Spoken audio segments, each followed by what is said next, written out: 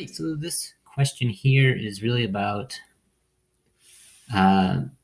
the domains of life and how we got three of them. Okay, so we have these three domains. So we have bacteria,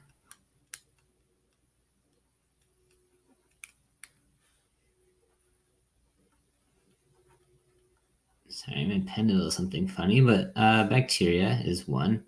Then we have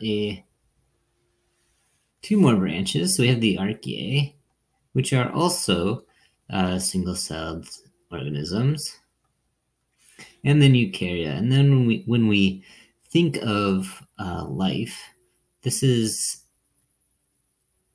what we tend to think about, right?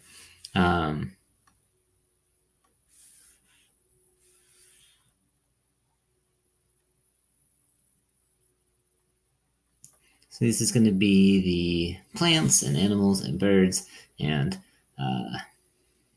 fungi, etc. And so then when we look at these three domains, it begs the question, why do single-celled organisms take up two branches and then everything else has its own? Like, that seems strange, that slime molds and microsporia and all these things are all going to fall into here, and then we just have bacteria and archaea also getting their own categories. And so this particular scientist that this question is about, Carl, I guess I don't know what country he's from, but let's say Woese.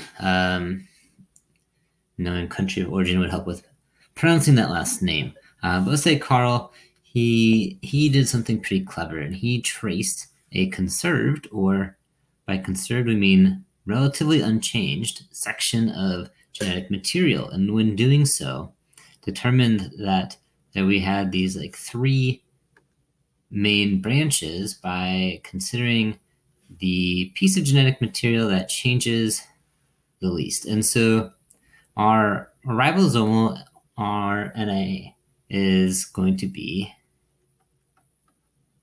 very conserved compared to other pieces of our genetics that change based on our environment and evolution in general. So it's our ribosomal RNA.